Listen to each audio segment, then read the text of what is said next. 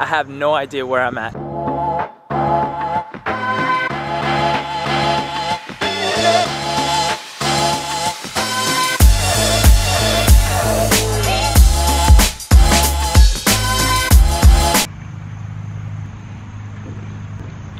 What's up guys, this is Cedric and welcome to my vlog. Now I just got back from a week and a half vacation in Miami, Florida. So I've been very busy having fun in the sun, so I didn't get a chance to record this vlog until now. I want to give you guys a quick update on where I am in the process right now for my journey to Korea, and also I'm going to give you guys a couple of tips on taking your passport style photo, which you're gonna need in the process, especially if you're applying to public schools. And also, I'm gonna let you guys in on just a snippet of my conversation with one of my recruiters. Okay, so let me give you guys a quick rundown on what I've been able to accomplish so far. So a couple of weeks ago, I reached out to 2 different contacts for my letters of references. Now, with the public school systems, it's required that you have at least 2 letters of references, which is standard. Sometimes having 3 will give you the edge, but I reached out to 2 of my contacts.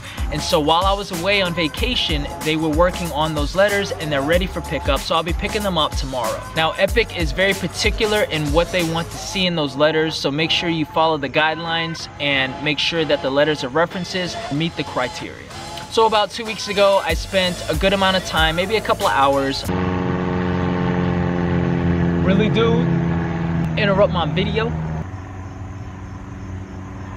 So about 2 weeks ago, I spent a couple of hours applying to different recruiters online. Now, some of these recruiters work exclusively with EPIK, which is the public school system, and some of the other recruiters work exclusively with Hagwons, which are the private school systems, and some work with both.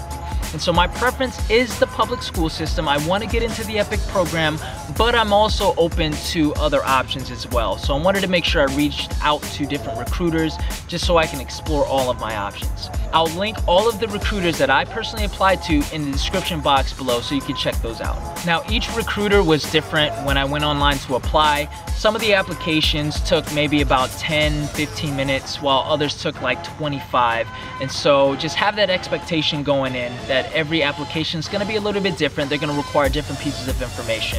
And so just have that expectation in your mind. Now, I didn't hear back from all of my recruiters, not sure why, but I did hear back from most of them, and I decided to go with Korean Horizons to represent me for my EPIK application. Now, if you're not aware, you can only have 1 EPIK application submitted. So if you're using 2 or 3 different recruiters and they all submit the EPIK application for you, that's gonna void out the application. That's not gonna work. So I chose the one that I felt like I was the most comfortable with, the one that was the most responsive to my emails, and the one that seemed to have knowledge about the whole process. Now, as far as the EPIK application, I filled out the spring 2018 application, and it took a lot longer than I thought. There's 3 main parts of the application. 1, your personal information. 2, 3 personal essays. 3, a lesson plan that you have to develop from scratch. So that lesson plan took me a long time to actually develop, and I wanted to put my best foot forward, so I spent a lot of time in developing this lesson plan. Now, EPIK is very particular about their application and how you fill it out. So much so that they have a guide to filling out every section of the application. And so I wanted to make sure that I followed that guide to a T, and I also worked with my recruiter to make sure that my application was on point and that I filled everything out correctly. So I finished up my application, looked over it, and I went ahead and submitted it to my recruiter. And so he reviewed it, he gave me feedback, and there's some things that I still have to go back and tweak and change just so that I can have the best chance of really getting accepted and getting an interview with EPIK. In addition to completing my application for EPIK, I also had to submit a photo along with the application. Now, EPIK requires a passport style photo with the application, and so I spent some time actually taking a bunch of photos so I could have that perfect photo to submit with my application. I'm gonna give you guys a couple of tips on how to take a solid passport style photo in this next clip, so check it out. I'm working on my headshots for my EPIK application.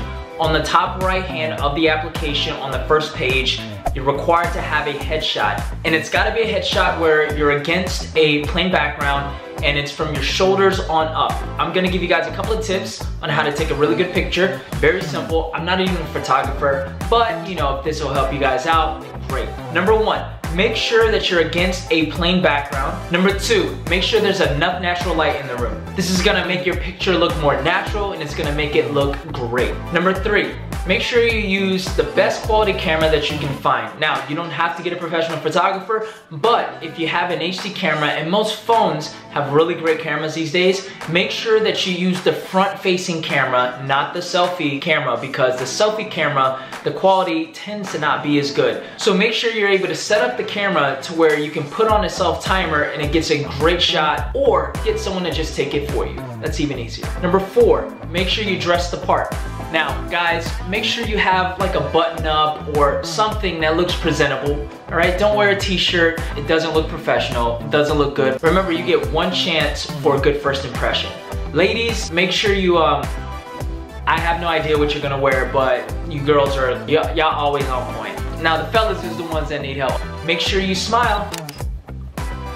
Yeah, so that's it. Just relax, have fun, take some nice shots, take as many pictures as you need to, because you can pick the best one.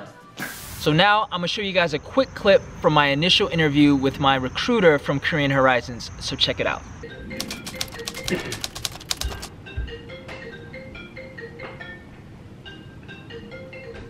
Yeah, I just wanted to give you a call and have a chat about your online application you made to teach you. Absolutely. As long as, you know, I feel like as long as I get in a metropolitan area or city, I'd be happy. They place teachers when they've received the documents, because until that point, they don't know how serious you are. Teach children English. It is a Monday to Friday position. No weekends are required. Okay. Hours are 8:30 to 4:30. Okay? Beautiful. I'll send you the application form, and then if you can complete that and get it back to me, then I can submit your application and get you an interview with the education officer. Okay. Alright, well I'll send you these emails then, and if you have any other questions, let me know. Okay. And we'll go from there. Beautiful. Bye-bye. Alright, bye-bye. Okay, so the interview went well. So I spoke to my rep from Korean Horizons, and he's gonna send me the EPIK application. He's gonna work with me in terms of getting it turned in a speedy manner. So basically, he just asked me questions like, what was my preference? What type of school I wanted to be in? And so I let him know, hey, you know, I definitely wanna be in Seoul. If that's possible, great. If not, I understand, but I definitely wanna get into at least a metropolitan area. So he's gonna help me with that. And so it's just a matter of timing. So it's early enough in the game that I can get the application and even my letters of references in a timely manner. And there's a much greater chance that I can get my preferred city. So I'm gonna be working on that. Other than that, I'm pretty satisfied with how the interview went, and we're gonna see how it goes. So I'll keep you guys posted. Alright guys, so I hope that you found value in those tips that I gave you, and also my conversation with my recruiter from Korean Horizons. Things are definitely moving forward, and it's really starting to happen, and it's crazy. It's like a crazy feeling. It's really starting to sink in, but I still have a lot to do, and I'm really excited, and I'm excited to continue to share the journey with you guys. So if you like this video or vlog series or find any value in it, it would mean the world to me if you give me a thumbs up. And I want to invite you to subscribe to my channel as well for more updates, and I want you to continue to go on this journey with me. And also, if you want to share this with your friends, that would be awesome too. Alright guys, that's it. That's all I have for you today. Be on the lookout for more stuff, and I'll talk to you guys soon. Peace.